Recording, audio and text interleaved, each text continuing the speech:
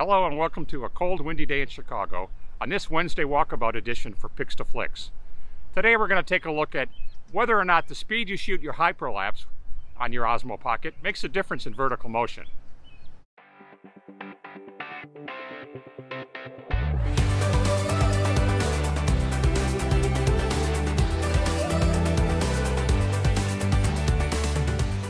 It's 50 degrees here in Chicago right now. Really odd for late May. That's 10 degrees Celsius for those of you in the rest of the world. And tomorrow my wife and I take off to go to Florida to visit my sister and her husband on the Atlantic coast, where it's supposed to be close to 90 degrees Fahrenheit. So look forward to some videos that I'm going to take and post on my YouTube channel from this trip. So last weekend I posted a couple of videos that either directly or indirectly had to do with the Hyperlapse function, which is recently released by DJI on the Osmo Pocket. One of them was an actual Hyperlapse taken walking at 15x and taking in the car at 5x. And then another video was on the subject of the Scotty Makes Stuff 4th axis stabilizer, and I mentioned how the Osmo Pocket's new feature of Hyperlapse is almost a killer app for that stabilizer.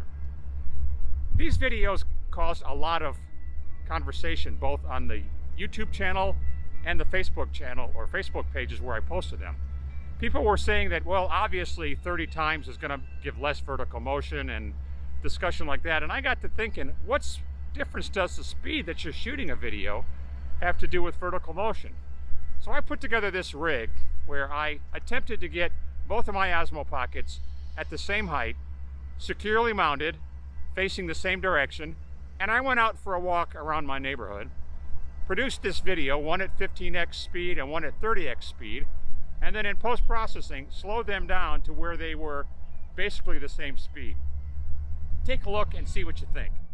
Now when you look at these videos, try not to get distracted by the fact that the video on the right, the 15x video, is more herky-jerky. This is primarily due to the fact that it's taken at half the number of frames as the one on the left.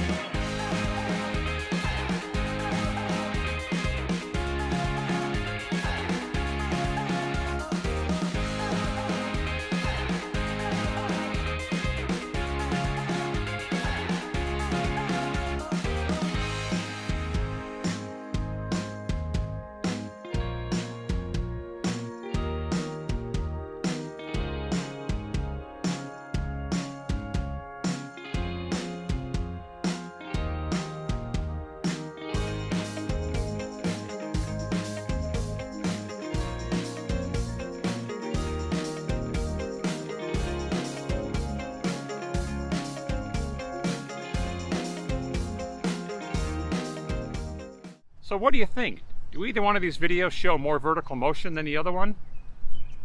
I have to tell you, in my opinion, I'm surprised. From what I can see, clearly the one on the right has more vertical motion. And I'll be darned if I can figure out why. The cameras were mounted right next to each other at exactly the same level, rigidly connected by a metal bar. So I can't really figure out why one would show more motion than the other one. I honestly thought that when I slowed these videos down, they'd be virtually identical other than the difference in frame rates. But as you can see, there's a lot more motion on the right. So if you've got any ideas why that may be, and serious ideas about why you think this is, please post below and we'll get a discussion started. I know I can't quite figure it out, But I'm an engineer, and I like puzzles, and this sure is a puzzle. So that's about it for this quick Wednesday walkabout. If you like this video, hit the thumbs up button below. If you want to subscribe, please hit the subscribe button, and you'll be notified of my new videos coming out soon.